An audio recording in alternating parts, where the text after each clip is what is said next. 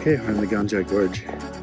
This hike starts at 3,200 meters in Gansu, just about an hour south of Labrang, and we're right close to the Qinghai Gansu border. And this hike can be an hour if you want to just stay flat and stay at 3,200 meters.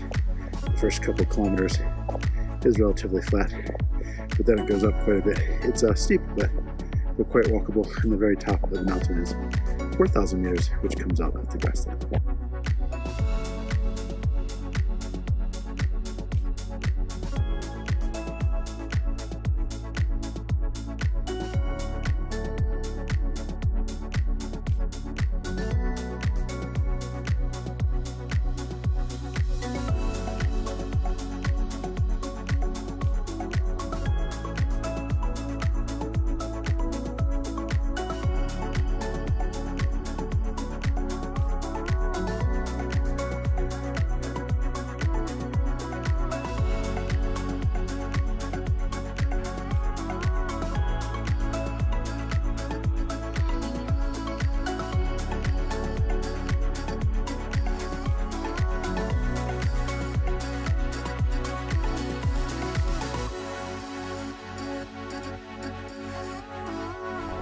We have stopped at this high pass at 3,643 meters, and behind us is this basically an altar which the local Tibetans give a fire offering to the local mountain deities on.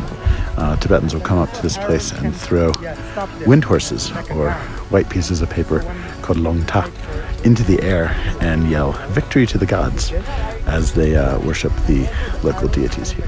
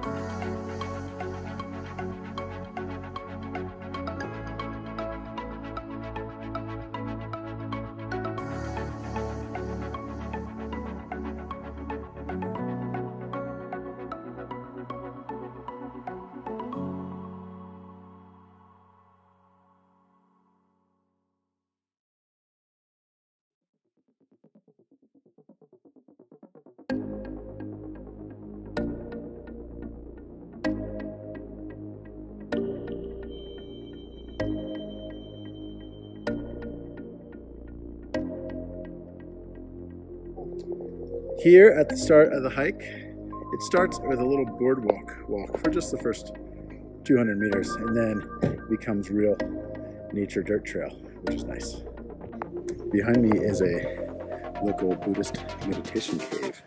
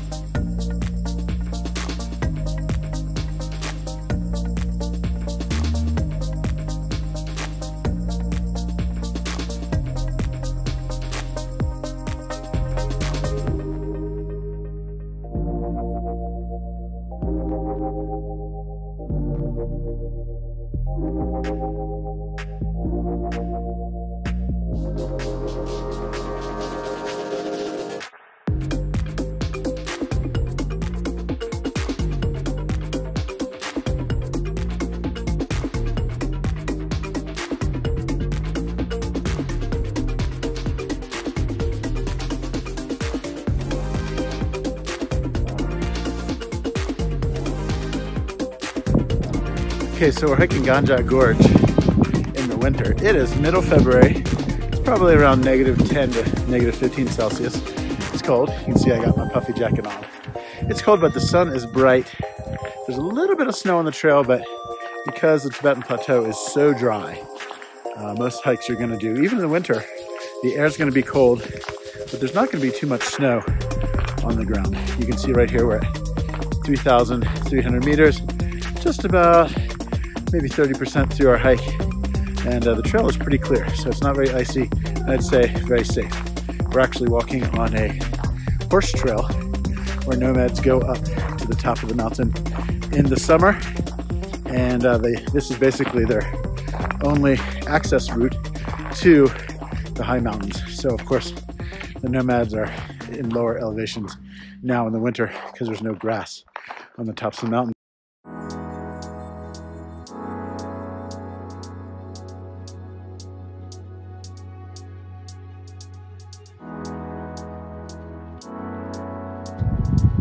Okay, we're crossing the icy river here. Slipping along slowly.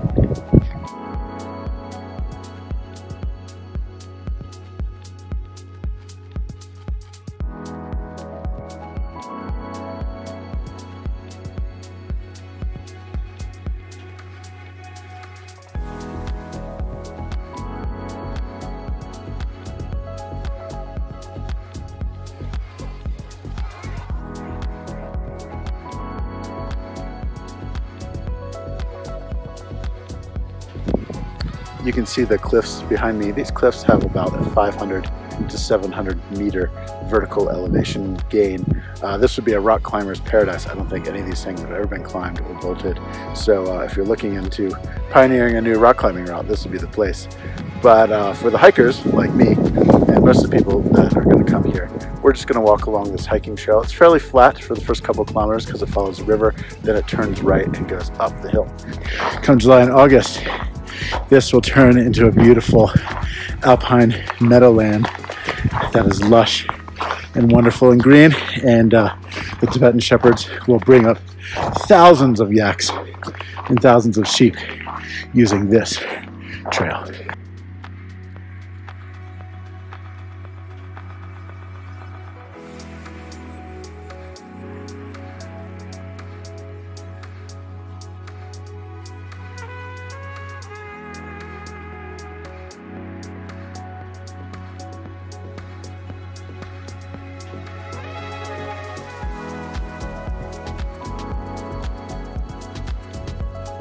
That cave, actually, in that cave was found an 8,000-year-old tooth, and it was a pretty crazy story.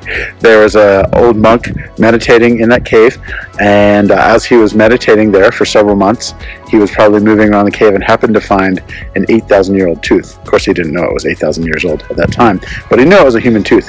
He gave it to the leader of his monastery, the local monastery, Labrang Monastery, and from there, that leader of that monastery gave it to a scientist on Lanzhou. It got then passed on to a museum in Britain, where it is today. So the oldest tooth in the world was actually found right here as a monk was meditating. Pretty crazy stuff.